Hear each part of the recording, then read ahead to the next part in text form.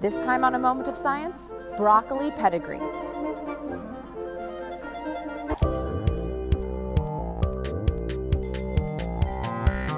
A Moment of Science. You know, there's a reason you've never come across wild broccoli growing out in the woods. It never came from the wild. Believe it or not, broccoli is a human invention.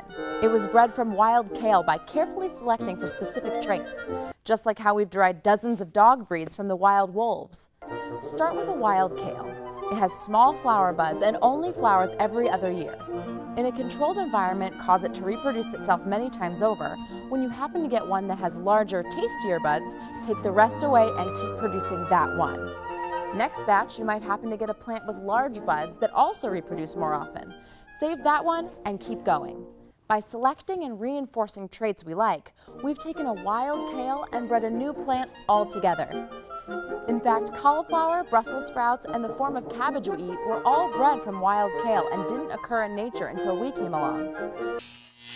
I'm Mandy Striph, and this has been A Moment of Science.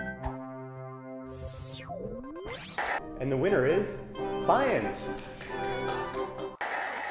For more interesting science facts, visit our website at amomentofscience.org.